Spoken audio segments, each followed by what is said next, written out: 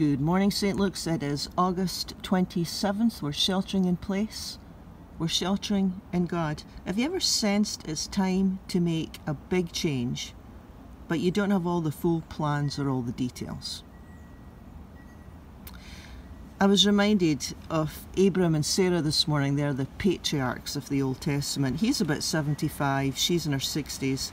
They lived in the same city their whole life, knew all their neighbours, were born there, same community, and God makes it very clear, unmistakably clear, beyond a doubt, you need to leave this place.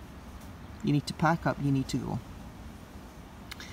And some of you might recognise this. It's the story to the promised land. They're going to be led to the promised land. And so they leave, not quite sure what the future holds. Now, here's the part of the story that's interesting.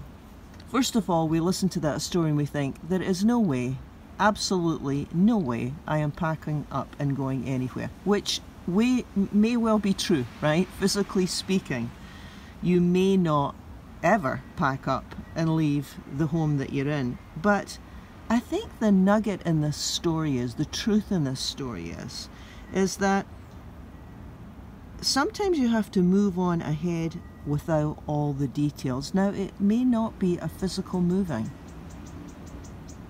However, you may well have to move on ahead in some other capacity without all the details, without having it all sorted out. That part takes faith. It's moving on ahead before you have a complete plan all mapped out, because you can't for whatever reason, and trusting that God is in the details. Something to ponder.